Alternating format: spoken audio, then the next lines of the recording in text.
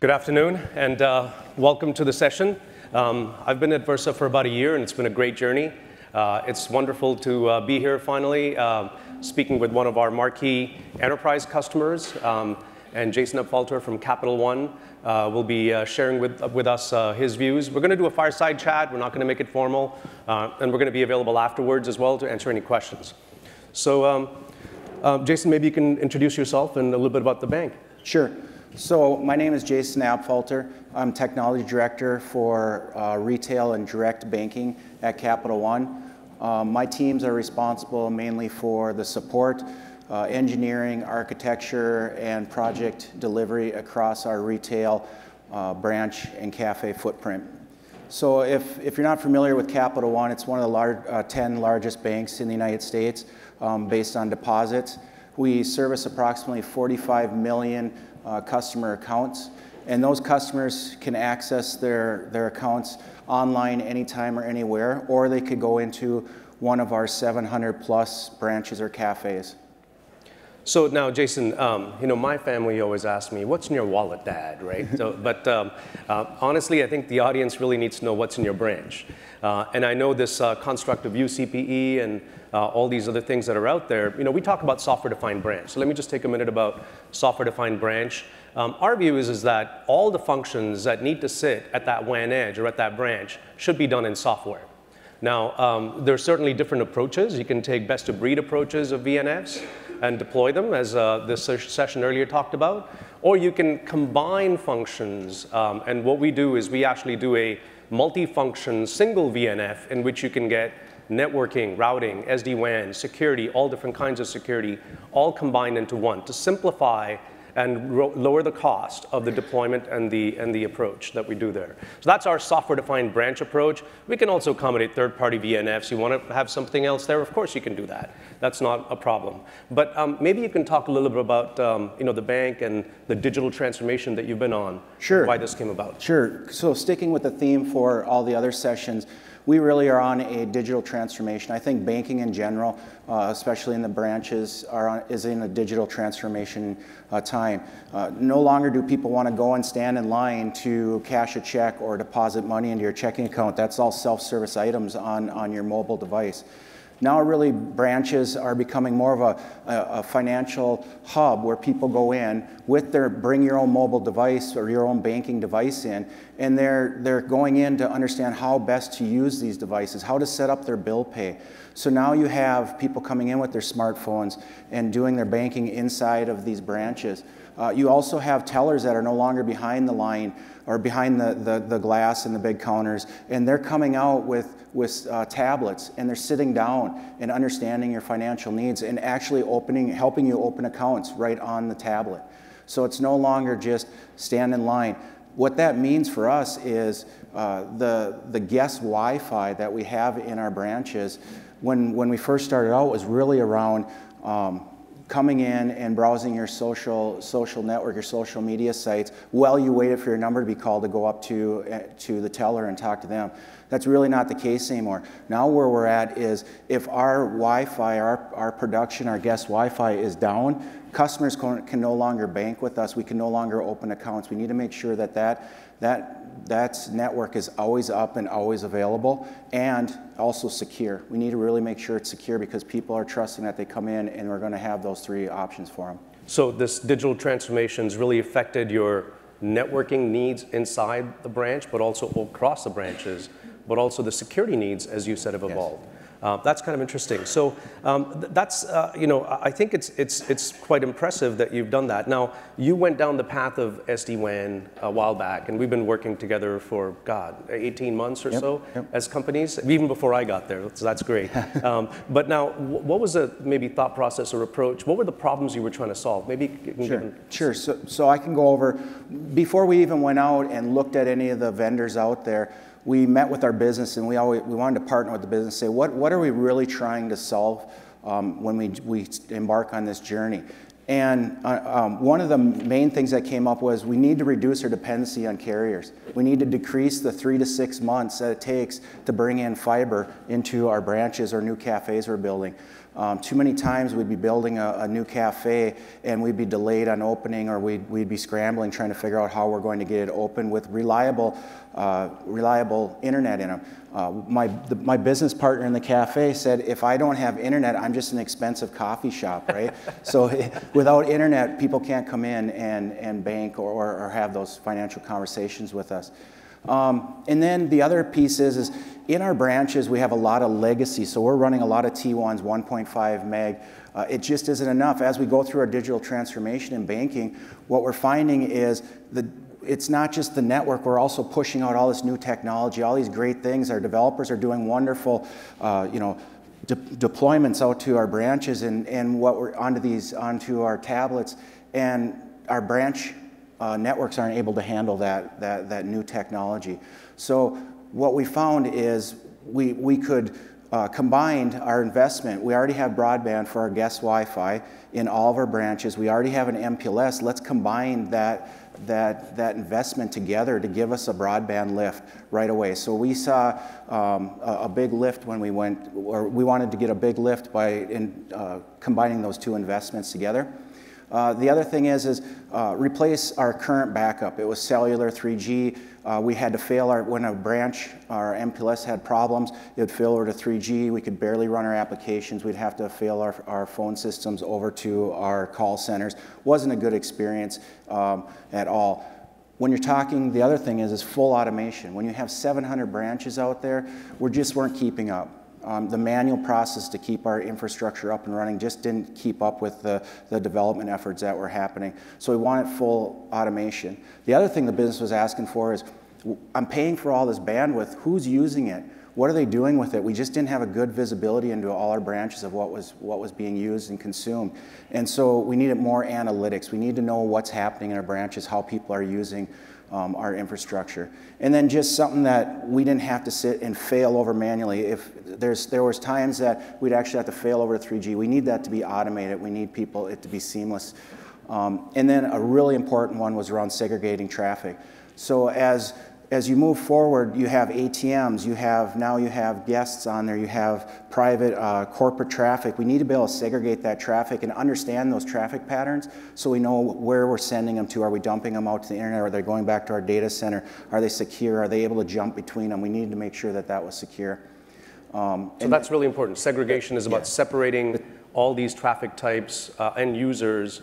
Even at the branch? Even at the branch, yes, because you have ATMs, you have all these different people that are now using our network. Got it. And then, of course, the business is always, if you look, I threw the last one in there, they want it resilient, they want it dependable, they want it available, they want it redundant. All the keywords that they like to throw out there is really what they were looking for. No, that's great. Now, your team did a lot of work early on, leveraging all of these kind of business and technology objectives and came up with criteria. And there was a whole lot of things in that criteria. If you go to the next slide, I think we'll see that. Now, maybe you can talk a little bit about the context around some of these and why these were important. Yeah. So I put this slide together, and I'm not going to go through each one, but this is really where the building blocks for what we were going for. So based on that information from the business, we put together some weighted criteria, and we built some questions around this. And as we went out and talked to the different vendors, we were able to weigh what we were looking for. On this slide, there's a few things I do want to touch on. It had to be cloud ready. We're moving into AWS. It needed to be able to be cloud ready where we didn't have to have a physical box in our data center to run it. So that was important to us. The other piece was security. As you can see, security is one of the biggest boxes on there. One of the things I'm going to say, if you're early on in the process of going out and looking for SD-WAN or SD branch vendor, bring your security officer with you. He came with me from the day that we started this. They put together the questions for security. I didn't have to go back and re-explain everything to them or have lots of extra meetings. They need to be there. This was totally different for us. We were going from an air-gapped, where guest Wi-Fi and corporate, now we're coming together, and that had to be explained to security. So have them with you. The other piece is supportability.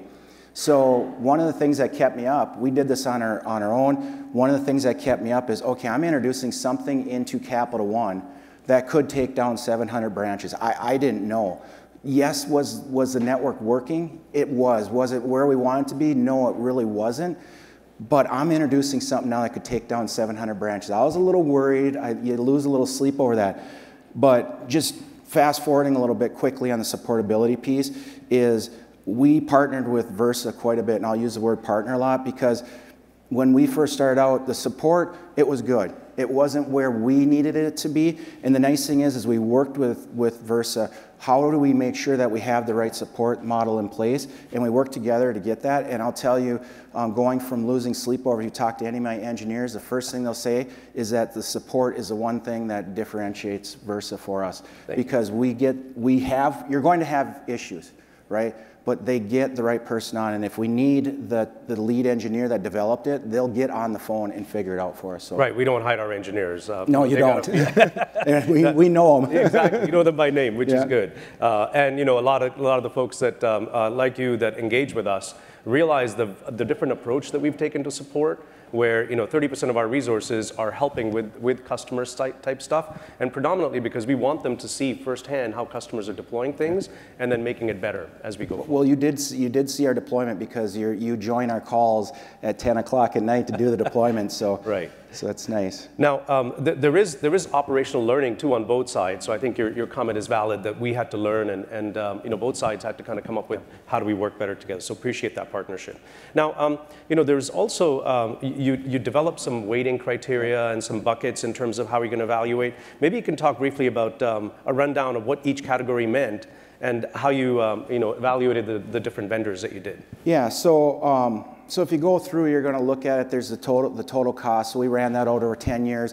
Actually, another thing that we were looking at doing here was we had a lot of end-of-life equipment that we had to replace. So there's a cost to that as well. So we ran this out over 10 years, and there is a cost savings.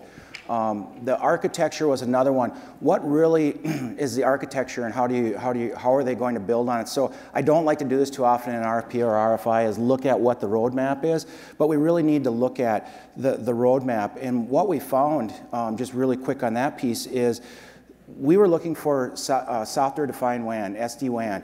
What we really found out is there's a lot of them. The capabilities out there. There's a lot of companies that do SD-WAN well. But what I found out, this was the first time, and I don't even know if it was, a term, but the SD branch that you talk about. Yeah. This is where I found out that I really wanted SD branch. I wanted the next-gen firewall there without putting hardware into my branch, more hardware. I really wanted to combine things into a simplified branch footprint. So that's kind of where we found that. And then the company stability, this is where really our enterprise supplier management and legal team comes in. They define that, and it's really at such a high criteria that only the very large companies are going to meet some of those criteria.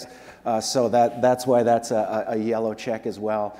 But overall, we as a team, all the folks that were involved in this, decided that Versa really was going to the direction that we wanted to go.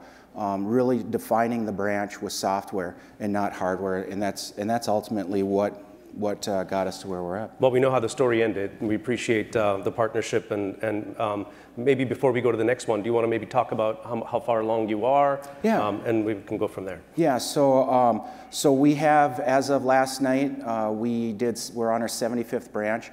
We've been doing it this year for about 5 months. We paused for about a month. We had to look at how we architected a couple things, and I'm always really cautious, so I paused for a month because we had to make some changes, and I don't, the business is still, hey, this is new, and again, I don't want to be that person that takes our branches down. But we paused, so about 5 months, we have 75 branches done. We do 2 a night. Monday, Tuesday, Wednesday. We don't do changes Thursday and Friday or Friday and Saturday. That's a change freeze for us. And we do 2 a night. We have dabbled with 3 a night. So we do have teams that do 3 a night. Typically our deployment is we have folks that go in, just desktop side support people that go in, connect this. They actually redo, put new switches in. They clean up our closet. So this isn't just putting in an appliance. This is a full revamp of our closet, and we do 2 of them a night. Our WAN engineers are remote, and we have 1 project manager that manages both phone calls. That's impressive, and you're getting better and faster. We're getting better every time you've done them. And I've seen that over the last year that I've been in, that you've gotten a lot faster and cutting it down much quicker. We did our best one about 2 hours. We average under 3 hours a site. That's a full re-architecture of the branch. Yeah, wow. of the data closet. That's great. That's awesome. Now, you also have talked a little bit about the architecture, but let's talk about, good, a picture. Yeah. I'm sure the crowd loves pictures, so of a network diagram. Maybe you can talk about where where you were and how you've ended in this air-gapped network Yeah. architecture? That would be great. Yeah, I thought I'd jump into this just since we were talking about the re-architecture. But really, if you look on your left, that was our existing, a lot of single points of failure. We basically had our corporate network that went back to our data center over MPLS, and then we had an air-gapped network that, again, was managing just our guest Wi-Fi, so people coming into our branch using our social media that went out broadband. We had an investment in MPLS and broadband, and we have a lot of investment in hardware that's sitting there being utilized. So where we're really moving towards is we have two, and you can see a lot of redundancy in there. We have two switches now, we have two appliances, and we have actually two internet. Now, the reason there's two there right now is the business does want to look at, hey, what would it be if we didn't have the MPLS? What kind of cost savings we'd have there? We're still looking at that. I'm going to try that out in a couple branches. We haven't moved there yet, but that's why you'll see that. There's also dual internet because of what I said, the guests coming in. It's critical for them to be up and running. The next thing that we're looking at here is we actually sent some of our access points to Versa, and we want to start to look at utilizing their appliances to do our URL filtering and any other security that we're doing so that we can actually even combine more into our implementation and remove more hardware out of our branches. Well, we do anything to make you move faster and scale out the deployment, so that's great. Now, can you touch upon maybe some of the benefits that you've seen or some of the experiences? I mean, did you expect something to be a nightmare, and how did it turn out? Yeah, so what we found is we actually, I can give you a use case. We had, one of the things that when you're looking at this, I'm just going to tell you, look at your broadband. Is it big enough? Don't try to run it on 3 meg. We actually have a 0.75 DSL that we were trying to run. We didn't realize at first. That's not going to help you, especially if you're running 1.5 meg on your MPLS. But we did have a branch that we started moving all our branches to 75 or 100 meg because when we started looking at this, it opened up the conversations with our internet providers to say, why are we paying this much for 3 meg when 100 meg is very available and basically the same price? So that's a conversation we want to hand up front and get ahead of that. We had a branch that was 75 meg. The MPLS started going up and down. The appliances failed over to the broadband or the SD-WAN, automatically failed it over. We ran on 75 megs, that's our phone, all of our applications, for 3 days on there while the carrier was troubleshooting that. I called that branch every day, and by the third day, they told me to quit calling, there's nothing wrong, stop. And so those are the good conversations when I'm getting yelled at by the business saying, stop calling us, there's nothing wrong, and then it failed back seamlessly when we reintroduced that MPLS circuit back in. Well, so that's good. That's a great story. Stop calling me. Stop calling me. I like that. All right. Now, this has been great, Jason. Thank you so much. But I know this is not going to end here. What are you thinking next? Where are you taking this further? Yeah, so I will just jump. Just what's next is really we're starting to introduce this into our executives' homes. So their home offices, we're starting to replace what's there now with SD-WAN. We're also looking at any road shows like our CIO does or anything to host those on SD-WAN as well. So we're really moving forward, expanding this out. Retail was kind of the starting point of it and see how it would work because you have all these branches and it really made sense.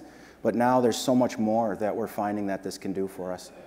No, and Jason, I just want to say thank you to you and Capital One. You've been a great champion for us. Yeah, you've been a great partner. And Capital One's been a great partner as well. We really appreciate the partnership.